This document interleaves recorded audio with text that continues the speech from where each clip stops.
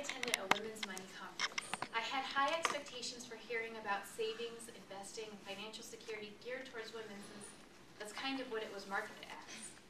Instead, I was highly disappointed by 6 hours of couponing websites and ideas like renting out your car and your home for extra money. The biggest letdown for me was the segment on budgeting, which was presented to a room full of women as the financial equivalent of dieting.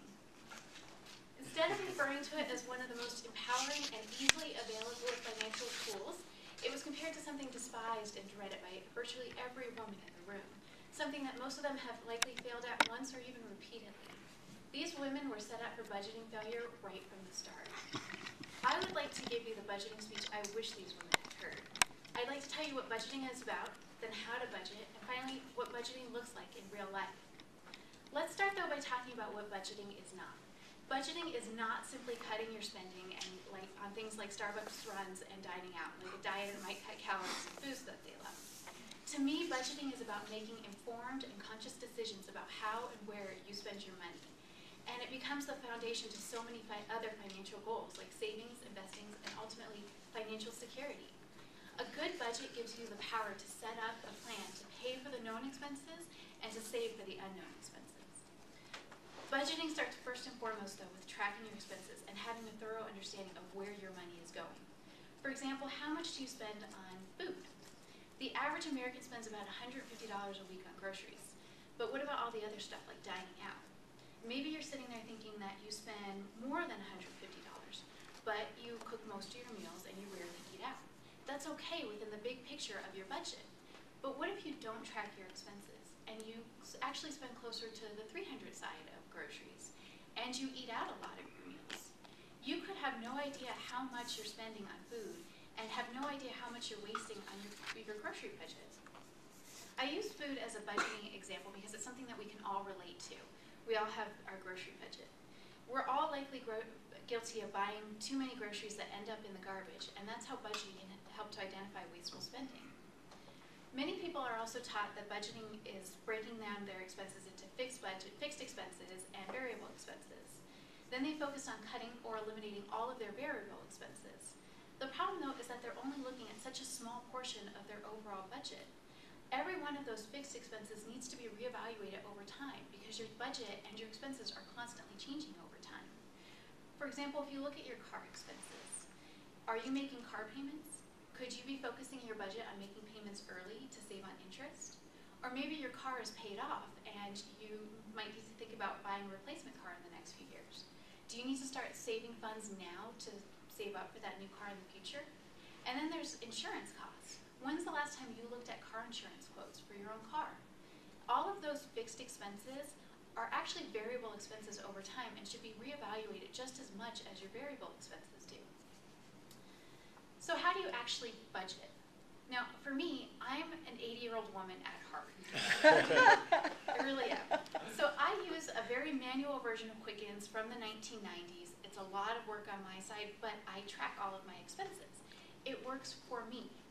But for you, there's every level of techiness available for people to find a budgeting tool that works for them. It can be as simple as a piece of paper or an Excel spreadsheet, or there are tons of apps that you can download onto your phone. Mint.com offers a free app that you can link directly to your bank accounts, and it'll track every penny that you spend. Pair Budget and Budget Pulse offer free versions and subscription versions of their apps that will help you do the same type of thing. Whatever method you do, pick one that works for you because then you're more likely to stick with it. So you want your budget to show two main things, your income and your expenses. Again, start your budgeting simply by tracking your expenses. Your income is easy if you're a salary employee and you make a regular income, but it can be harder if you're self-employed and your income is irregular. Tracking your income over time lets you know when money is coming in and, more importantly, when money will be tighter. Expenses can be more frustrating to people. Again, though, start by tracking where your money is going.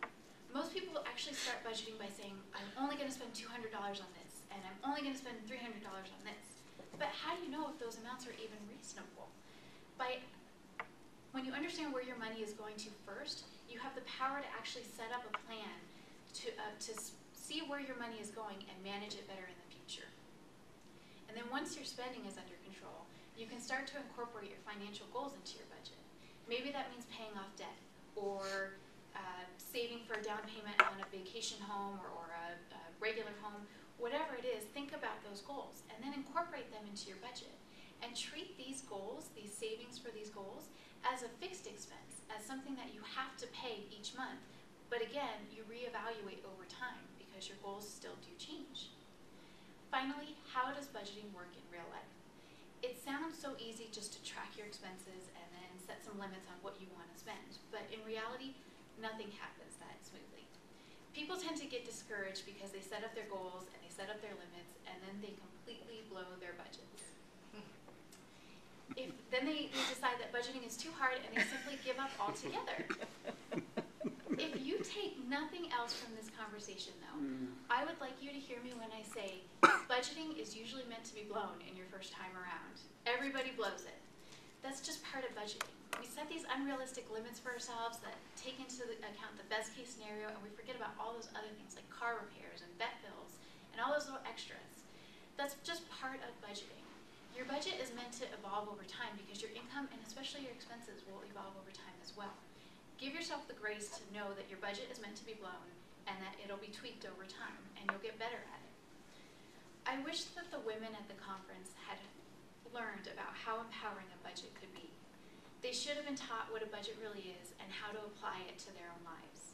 They may not have learned what they should have, but today I hope that you'll walk away with a better understanding and appreciation for budgets.